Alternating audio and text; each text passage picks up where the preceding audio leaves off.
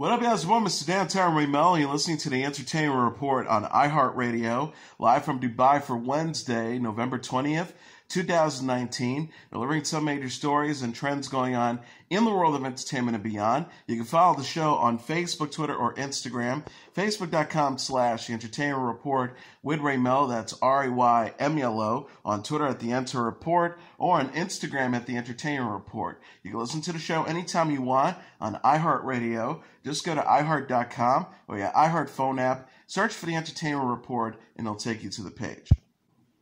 The Broadway musical Cats is reimagined in the latest trailer for Universal's upcoming film adaptation. Taylor Swift, Idris Elba, Judi Dench, James Corden, Jason Derulo, Jennifer Hudson, Sir Ian McKellen, Rebel Wilson, and Royal Ballet principal dancer Francesca Haywood appear in the clip released on Tuesday as walking and talking cats. Dench, who portrays old Duturi Naomi, explains to a group of cats that she will be selecting one cat who deserves a new life. The felines then compete for the life-changing opportunity, resulting in multiple song and dance numbers. Dench says, "I judge a cat by its soul." Elba, who portrays the villainous Macavity, replies, "I've got plenty of soul." Swift appears as Boomber Lorena, who puts on a high-energy performance at a bar. Cats from director Tom Hopper is set to hit theaters on December 20th. Rye Fairchild, Laurie Davidson, the dancing duo Les Twins, Myrtle Talley, and Bluey Robinson also star. The film is an adaptation of Andrew Lloyd Webber's Broadway musical of the same name, which is based on author T.S. Eliot's book, Old Possum's Book of Practical Cats. Swift recently released a song from the film titled Beautiful Ghost. Amazon has renewed its Lord of the Rings series ahead of the show's premiere. The company confirmed Monday on Twitter that it picked up the forthcoming fantasy series for a second season. The post reads, "The road goes ever on and on. #Lot Ron Prime." Quoting the Walking Song, a song Bilbo Baggins sings in The Hobbit and the Lord of the Rings books. Deadline says pre-production on season 1 is underway in New Zealand. The series will go on a 4 to 5 month hiatus after filming the first 2 episodes for season 1, during which the writing team will map out and write the bulk of season 2 scripts. Completing the season 2 scripts will allow the Lord of the Rings team to possibly film part of season 2 during the season 1 shoot, or film the remainder of season 1 and 2 back-to-back. The Lord of the Rings series is based on the J.R.R. Tolkien book of the same name, which was previously adapted by Peter Jackson as a trilogy of films. The show is set in Middle-earth and will take place in the Second Age. J.D. Payne and Patrick McKay will serve as showrunners and executive producers, with J.A. Bayona to direct the first 2 episodes. Amazon has yet to announce the official cast, although Will Poulter is reportedly up for the lead role. Celine Dion said on Watch What Happens Live with Andy Cohen that she originally wasn't interested in singing her signature song, My Heart Will Go On, from the Titanic soundtrack. Dion said Monday about why she first rejected the song. "It didn't appeal to me. I was probably very tired that day." The singer revisited the track and recorded a demo for it, following advice from her late husband and former manager, Renee Angelou. She continued, "I sang the song once and they built the orchestra around it. I never re-sang it for the recording about creating the hit song." Dion says, "So the demo is the actual recording, but after that, I sang it about 3 gazillion times." Dion was asked by a fan on the show about her love life following Angelou's death, and if she's still currently dating anyone.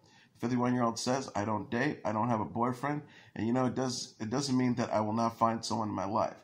If I do that, it would be great. If I don't, that would be great, because I'm still in love." She continues, "I've been living all my life with Renee. He's still within me. I see him through the eyes of my children every day."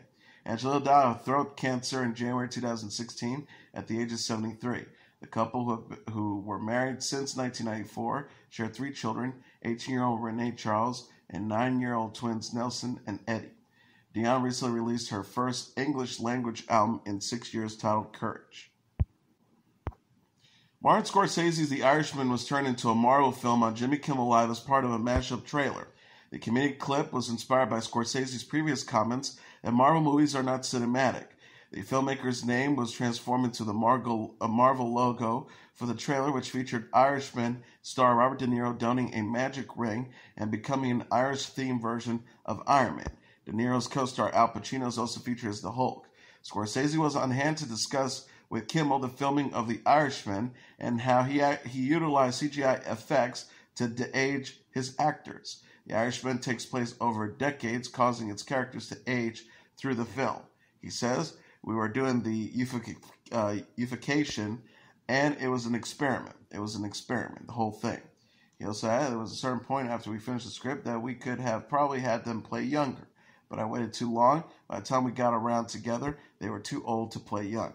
The Irishman, which also stars Joe Pesci and Ray Romano, is coming to Netflix on November 27th.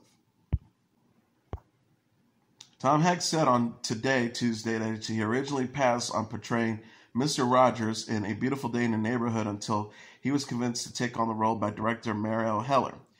Hanks told Today's Savannah Guthrie, she told me that she was not interested in any kind of editorial comment on who Mr. Rogers was, nor did she want an imitation of Mr. Rogers' physicality or presentation. The actor continued about Heller. She said, essentially, you will get a wig and we'll do something with your eyebrows, and all the rest is going to be up to you. Hanks also discussed how the late Mr. Rogers connected with children through his beloved series, Mr. Rogers' Neighborhood. He says, it is not for us, it's not for grown-ups who knows how the world works. It's for children who are looking to be invested in by somebody who cares about them. The 63-year-old said that he spoke with Rogers' widow, Joanne Rogers, who explained what her husband might have done today amid a divisive world. Hanks said of what Joanne Rogers mentioned, he would just be the best person he could. Just be good. A Beautiful Day in the Neighborhood is set to hit theaters on Friday. Mad About You stars Helen Hunt and Paul Reiser are sharing details about the show's upcoming reunion. The 56-year-old actress and 63-year-old actor said on Tuesday's episode of The Ellen DeGeneres Show that starting work on the revival was a psychedelic experience. Hunt and Reiser played married couple Jamie James Bushman and Paul Bushman on Mad About You, which originally had a 7-season run on NBC from 1992 to 1999. The show will return as a limited series revival on Spectrum Originals. Hunt says, I think the thing that made us say yes is that someone did the math and our daughter would be leaving home right now, referencing her and Reiser's on-screen daughter Mabel. We thought we could write 12 shows about that. Paul just went through Empty Nest. I'm about to go through it, so we knew there'd be 12 stories in there somehow. Reiser added, it also kind of felt like it was really parallel to what we did the original time. The kickoff to that show was we just got married, and now you realize there's two knuckleheads, just two in a room. We realize once the kid leaves, we're back to that, except we're older. Hunt says it was initially mind-blowing to be back on the Mad About You set. She said the day that we got everybody together to do a table read was pretty psychedelic. It was like time travel. When we started rehearsing, the weird thing became how not weird it felt. Hunt, Reiser, and DeGeneres recall how DeGeneres guest starred as a caterer turned nanny, Nancy Bloom, in the season 6 finale. DeGeneres said, I don't remember it still, even looking at it, saying after playing a clip of her appearance. Hunt and Reiser started work on Mad About You revival in October, following Hunt's car crash and hospitalization. Mad About You revival premieres Wednesday on Spectrum Originals. Abby Quinn will play Mabel in the revival. Netflix is giving a glimpse of RuPaul in the new series AJ and the Queen. The streaming service released a teaser trailer Tuesday on Twitter featuring RuPaul as Ruby Red, a drag queen traveling from club to club across the U.S. with AJ, played by Izzy Gasparis, a scrappy 11-year-old orphan. The sneak peek shows RuPaul taking the stage as Ruby Red in a number of fiery looks and a white and silver ensemble. The caption reads, RuPaul stars as Ruby Red in #AJ and the Queen, a new scripted comedy series premiering January 10th. AJ and the Queen is created by RuPaul and Sex and the City writer and producer Michael Patrick King. The show co-stars Michael Leon Woolley, John Segarra, Tia Carrere, and Katerina Tannenbaum. RuPaul said in an interview with Interview magazine in August that filming AJ and the Queen was an emotional experience. The star shared my character's parents, an 11-year-old child, so I was able to really emotionally revisit myself as a kid. It was a trip. I've never done anything like that before. It was the most challenging thing for me as an actor and human. He says, the big thing for me is that I wish I'd learned how to process feelings earlier. The human body is kind of like a computer program, and a lot of feelings that I felt were based on the experiences I had. Knowing that feelings are not facts was a message I wish that 11-year-old Ru had heard. RuPaul is known for hosting the VH1 reality competition RuPaul Drag Race. The new spin-off RuPaul's Celebrity Drag Race will premiere on VH1 in 2020. Frozen stars Idina Menzel and Kristen Bell received stars on the Hollywood Walk of Fame simultaneously on Tuesday. The sequel Frozen 2 opens on Friday. Each recipient of the star had two speakers introduce them at the unveiling at the corner of Hollywood Boulevard and Argyle Avenue, near the Pantages Theater, where Menzel has performed on stage. Actor Jackie Thone and The Good Place creator Michael Schur introduced Bell. Disney co-chairman Alan Horn and Frozen co-star Josh Gad introduced Menzel. Bell recalled meaningful moments of her life, like singing an aria to her father as a child, learning the first twist in The Good Place Season 1, being cast by her husband Dax Shepard in a movie based on their love story, and her mother dropping her off at auditions. Bell concluded this star was really only its true value when inevitably someone is mugged in that very spot. As they clutch their purse, the assailant screams, "Let it go," and the victim will look up and say, "That's not even her song. Only then will I know I've truly made it." Let It Go is Elsa's signature song in Frozen. Belle plays Anna, Elsa's sister. Menzel lamented that her father was injured and could not make it to Hollywood from Florida, and her sister also could not be present. She thanked her mother in the audience for not allowing her to have a fallback career and credits her 10-year-old Saul Walker for inspiring her and her husband, Aaron Lord, in the audience for giving her a sense of peace.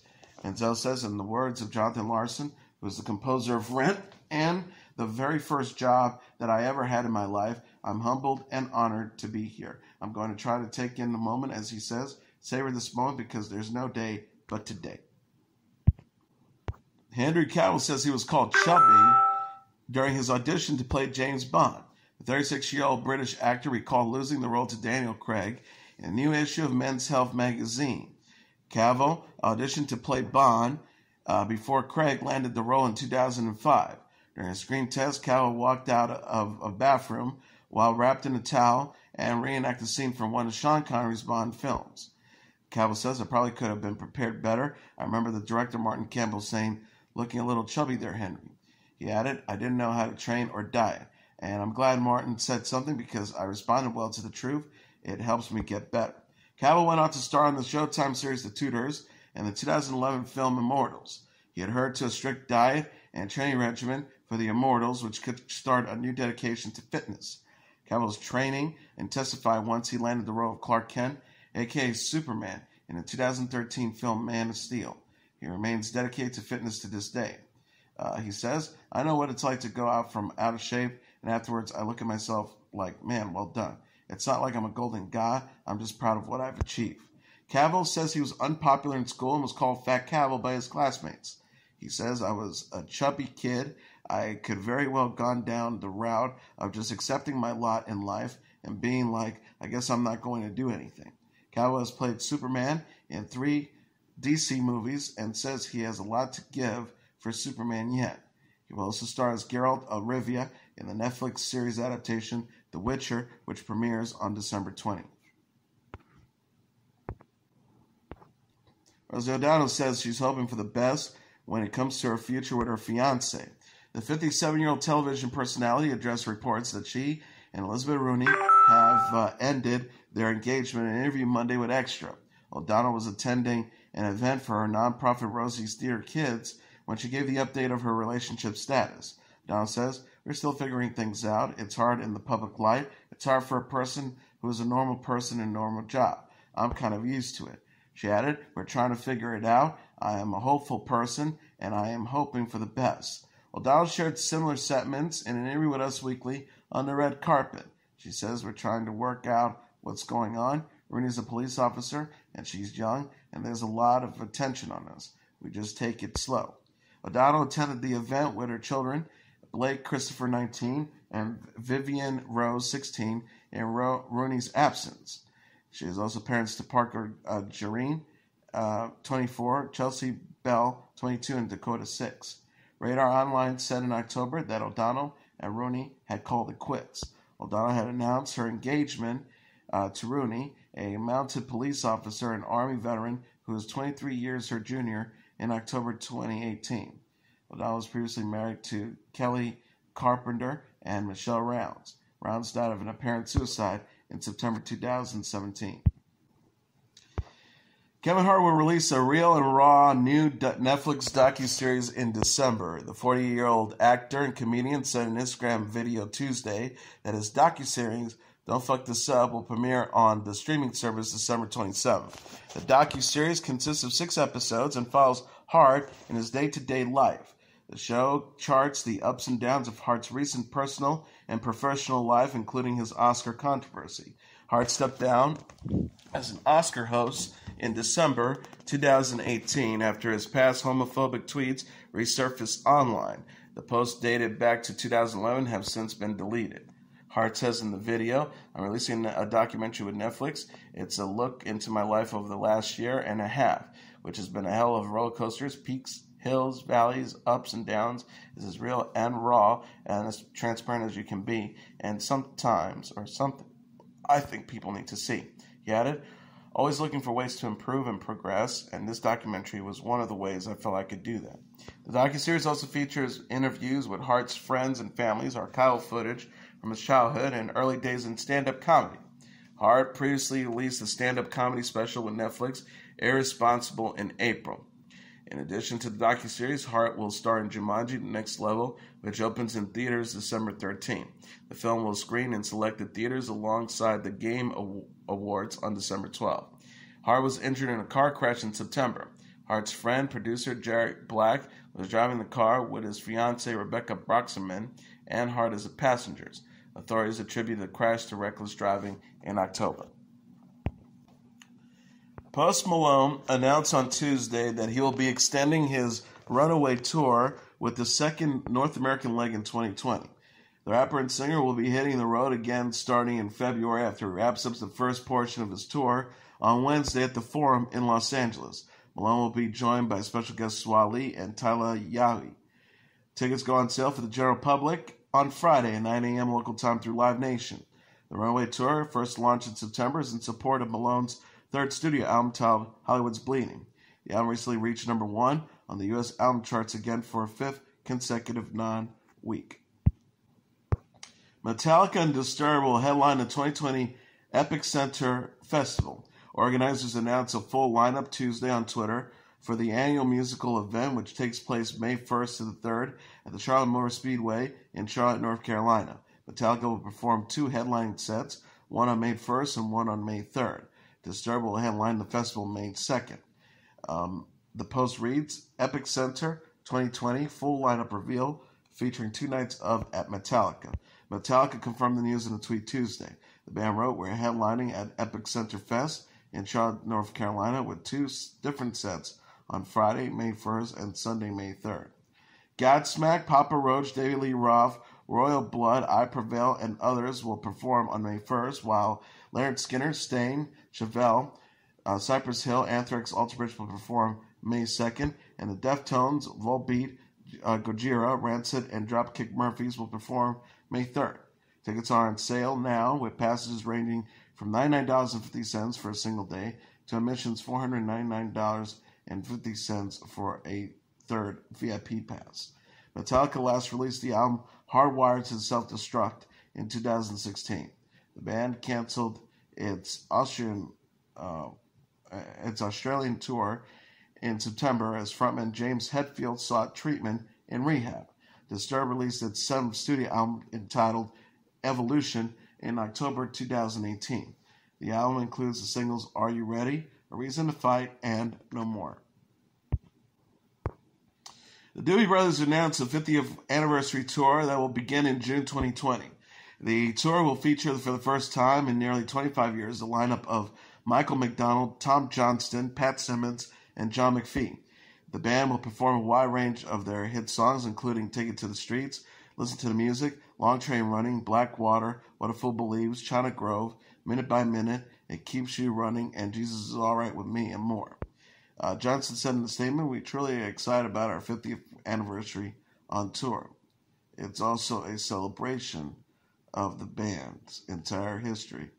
And we'll be performing songs from our own full catalog, as well as new music, Johnson said in a statement.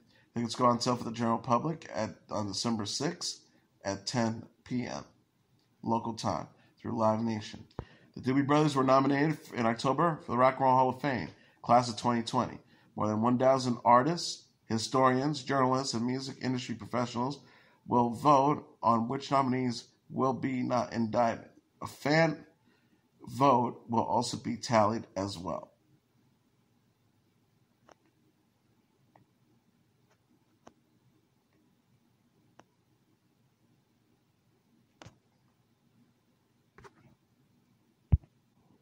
And that's your entertainment report for Wednesday, November 20th, 2019. I'm your host, Mr. Downtown Ray Melo. I'll be back tomorrow to deliver some major stories and trends going on in the world of entertainment and beyond. You can follow the show on Facebook, Twitter, or Instagram. Facebook.com/The Entertainment Report with Ray Melo. That's RAYMELO. On Twitter at The Enter Report, or on Instagram at The Entertainment Report. You can listen to this episode or any previous episodes of The Entertainment Report anytime you want on iHeartRadio. Just go to iHeart.com or your iHeart phone app, search for The Entertainment Report, and it'll take you to the page. Good night, and God bless you all.